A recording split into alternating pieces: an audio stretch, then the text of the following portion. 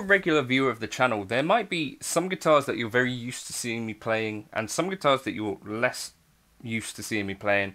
And I guess one of the things when you kind of start doing this YouTube kind of gear demo stuff is that people, I guess, always assume that you're going to be paid to demo pretty much everything.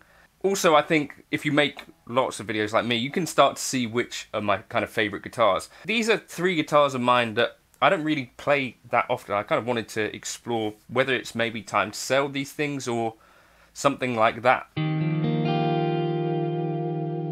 This channel is supported by TrueFire. TrueFire is an online library of lessons from some of my favourite players. There's thousands of lessons on there. You can use the promo code JNC40 to get 40% off of any of their courses.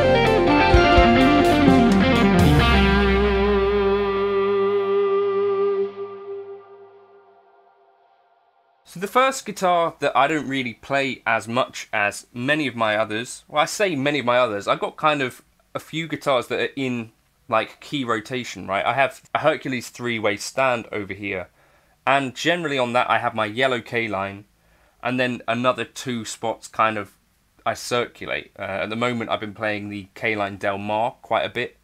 My 2 guitars that I've got in my gig bag at the moment are the Stratocaster and the Fender Player 2 Telecaster, which I don't really think the Player 2 Telecaster is going to stick around for much longer after gigging it a couple of times. Yeah, this is the K-Line Springfield. This is the gold top. This is the most different to any of the other K-Lines that I have. Now, of course, it's very much based on a Stratocaster. If you don't know about K-Line guitars, they're made by a couple of chaps now. Chris is the main guy in Missouri, and I started playing the blue K-Line, Ice Blue, in about 2018, 2019.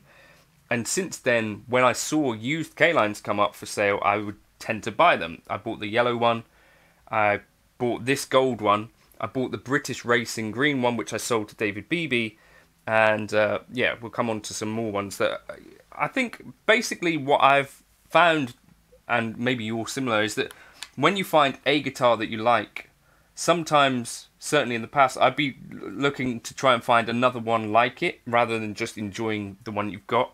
And in some ways that can be a good thing, but in others you just end up with excess guitars, and you know, I have more guitars really than space, and space is kind of a thing that would be good in the house sometimes. Right, so this is the gold one. It's got a roasted maple neck, and also the soft V shape. It's very relict, like super checked, but I do enjoy playing it. It does have a slightly different flavour to the other K-Lines because of that soft V.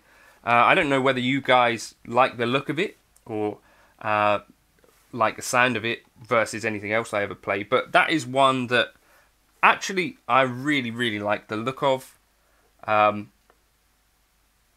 it's one that maybe I think, would I regret selling that? So I don't know, it's difficult, very difficult when you really like a guitar to decide whether to keep it or sell it. You know, I've got loads of guitars, you know, at least 2 other Strats that I prefer to this, so maybe this deserves a new home. I don't know. Let me know your thoughts on that.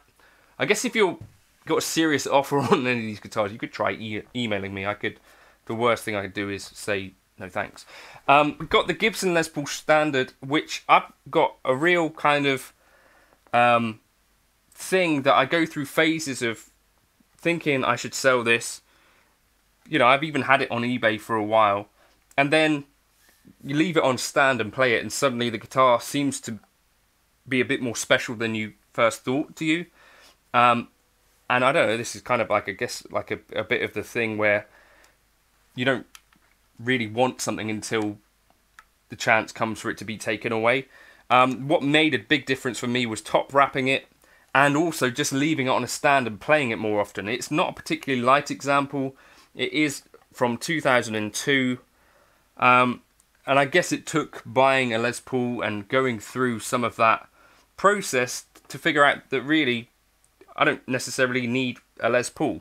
But what this does do is keeps the door shut to rash purchases of other Les Paul shaped instruments that may say Murphy on them. So this has stuck around for, I think, good reason, and stopped me doing other silly things, and has seen off an R8 as well, which I, on a stupid whim, decided that I might buy an R8, and then I thought, actually, what on earth am I doing? And sent it back because it had a flaw which was obvious. But yeah, that's my Gibson Les Paul 2002 Standard. It's got a 50s neck. I got Monty's to put in some underwound paths. So they're kind of very low output relative to other Les Pauls. I kind of like the sound of it, kind of like the feel of playing it, but I don't do it very often. I have gigged it a couple of times, and I've really enjoyed that experience. But I can get a pretty similar experience gigging with an ES335. It does definitely feel a little bit redundant to me, this guitar, for sure. And talking of redundant guitars, here's one for the book. So this is my beautiful, I think, vintage white K-Line Springfield. This one has his K-Line signature pickups in it, which are very close to Lola Dirty Blondes. And this one basically put up a picture on his Instagram, and I'd been kind of looking at this sort of, you know, relict white Strat, and when he put it up I thought, well, that seems like a guitar that I'd really like. And this probably is the K-line that I've played the least of all, to be honest with you. It is a great guitar, very lightweight. I think it's about £7.02. My good buddy Jake Loosemore, when Monty's were fixing up his Strat, gigged this one a couple of times. It's a great guitar. The rosewood has a kind of purpley tint to it, interestingly enough. Nicely rolled fretboard edges, and yeah, a very usable trem actually. But again, it just kind of, this is one of those ones that sits in the cupboard for most of the time.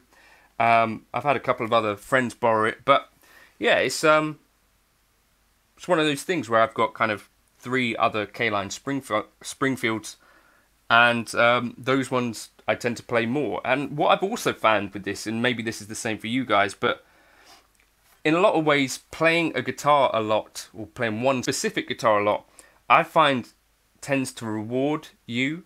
Like, the guitar itself starts to feel more comfortable to you. It ages with you a bit more if you're able to put more hours in on that one instrument.